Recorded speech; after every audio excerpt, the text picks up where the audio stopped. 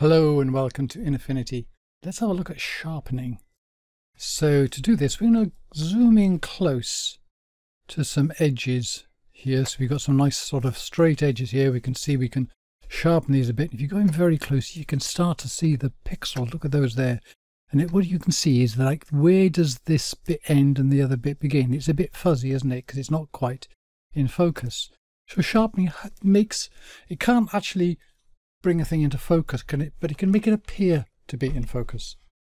So the way we do this is with filters and sharpen.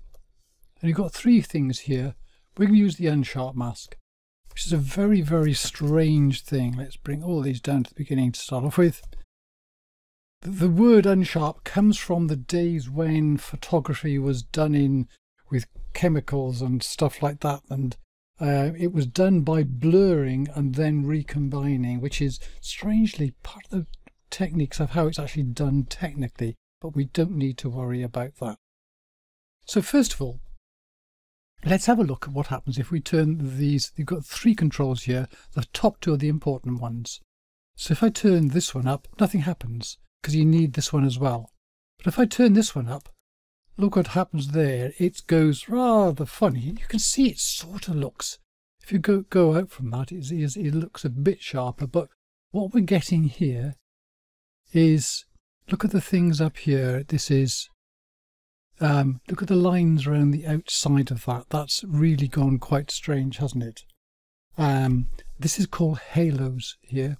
You get white halos, but like this, you can get dark halos as well. Because what happens in sharpening is it works by basically kind of finding an edge and then making the dark side darker and the light side lighter, so you get a greater contrast across the edge, and that's how it begins to look like proper sharpening. So I'm going to Control Z to undo that, Control 0 to zoom out again, and then just go back into this area where we were there, because we're going to look at how this works. So let's go back on then to Filters, Sharpen and Unsharp Mask. I'm going to bring these down and I'll show you the technique that works quite well in most circumstances. And that is, you start off the radius and you put that about 1.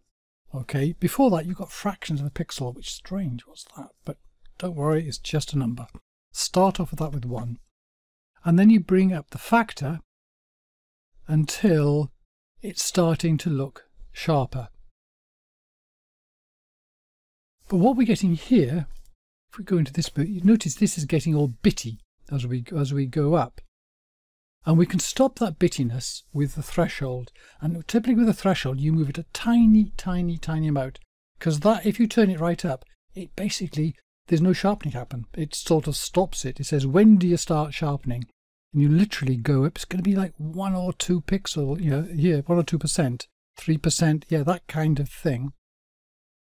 But then you can turn this up more, and that sort of like bittiness mostly disappears, except more around the edges here.